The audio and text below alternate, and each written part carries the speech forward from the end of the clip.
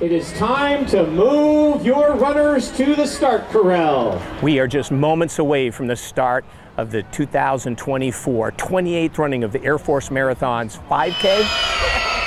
But the best part is it kicks off with the future of the sport with the Tailwind Trot. Big breath in and arms up. It's a great thing and so many people come. It's great to have them here on campus running around and seeing everything.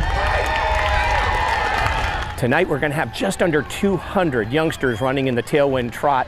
The Tailwind Trot has become an absolute tradition featuring youngsters that sometimes are running with loved ones, but most of the time on their own. Wow, look at these guys go. Bring them home, people! Oh, friends and family, and so many of you are going to be running in the 5K. Thank you so much. Welcome to campus runners. Enjoy Wright State University because it is a beautiful campus. I've actually won this 5K before. Awesome. I've done so many 5Ks, and this one here is so organized. I love it.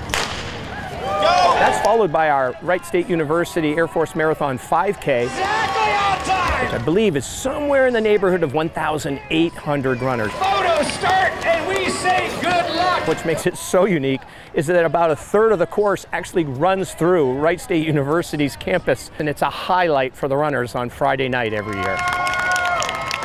I thought it was pretty scenic. It did throw me for a loop. Surprised I didn't really study the course beforehand, so getting to run through campus was pretty nice. But seeing the crowd here really got it energetic and got me going to kind of push my limits a little bit harder. It's great for Wright State. It's a great campus and great students.